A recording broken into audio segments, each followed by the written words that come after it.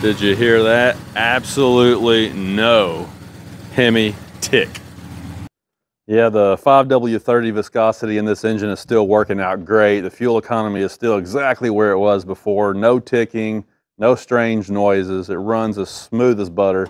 I just absolutely love it now. And I'm pretty happy that it was that easy to cure. So zero problems from running that viscosity. I mean, I'm not going to tell you what to do, but like I said, my engines will never see that 0W20 crap ever again.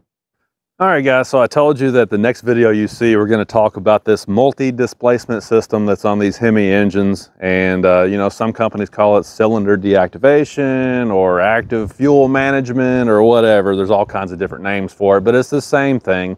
You know, they turn off 4 of the cylinders on these V8s in hopes of saving some gas. So I've been doing some testing with this truck right here, running a full tank on my normal commute every week with the system on.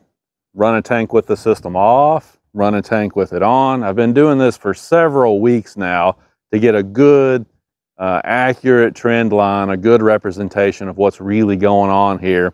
And the results are pretty interesting. So check this out. All right, so here's a look at my Fuely.com data, and you guys have heard me talk about this site before. I really like this site because it takes all of the guesswork out of it.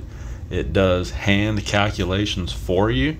So you just put in basically your odometer reading and how many gallons you put back into the truck each time, and it will do the math for you, and it keeps track of everything, gives you some nice bar graphs and all that kind of stuff. So here's a chart showing my last several fill-ups, but what we want to really focus on is this area right here at the end, because this is where I was doing the testing with the multi-displacement system on versus off.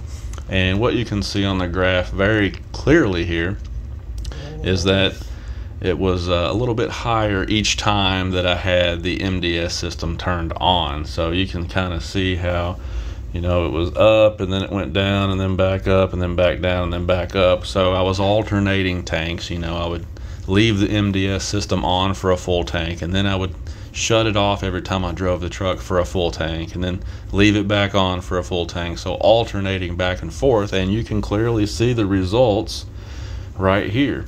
And again, these are hand calculated numbers, filling up at the same station, using the same pump whenever I can, driving the same roads, the same commute to work every week.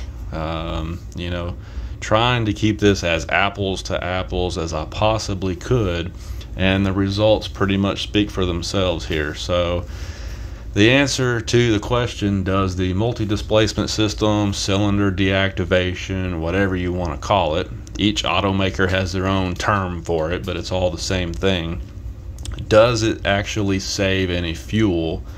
And the answer is yes, it does save fuel.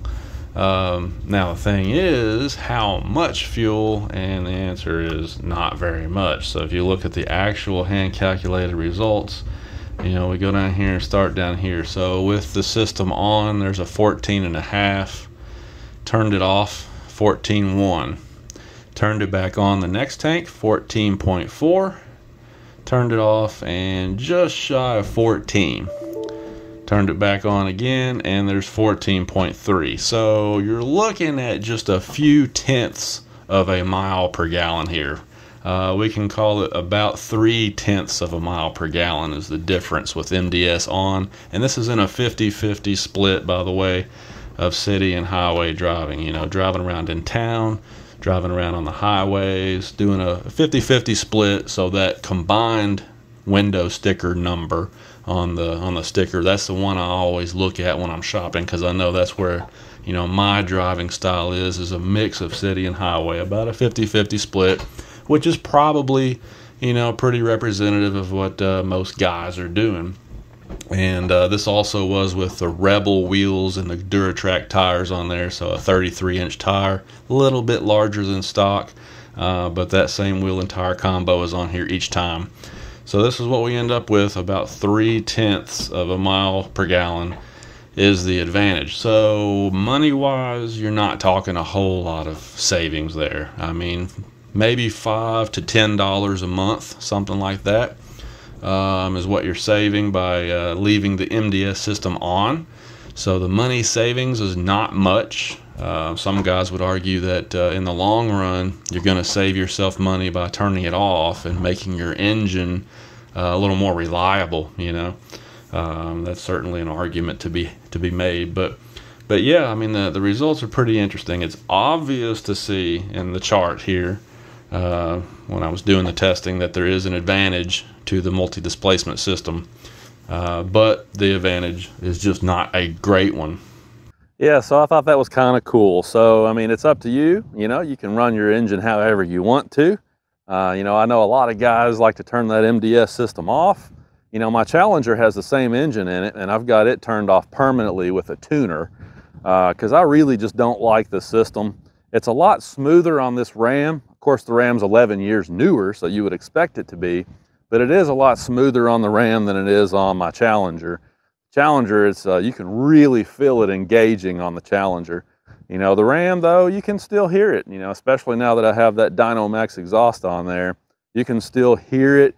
It makes just a weird kind of disconcerting sound, when it's kicking in and out of that mode. And sometimes you can even feel it, in the seat of your pants. So, that shock from those cylinders picking back up again real fast when you're going down the road, especially if you're towing a trailer, say you're towing a trailer down the road and you're coming down a hill and then you go to pull back up another, the other side of the hill, you're going back up again. You got all that weight behind you and all of a sudden those cylinders kick in. That shock loading on the valve train, on the timing chain, everything else, it can't be good for these engines. And it's funny because the Dodge Challenger, about 10 years ago, there was actually a recall or at least a technical service bulletin on those for that. The engines that had the multi-displacement system were snapping timing chains, and it seemed like it only affected the engines that had the MDS system on there. So, it is what it is. But bottom line is the system doesn't save you a whole lot, so if you want to turn it off and just drive with it off, you don't have to feel like you're wasting a bunch of fuel because you're really not. So there you go, guys. Hopefully it's entertaining, enlightening, educational for you. Let me know what you guys have noticed with yours. Talk to you later.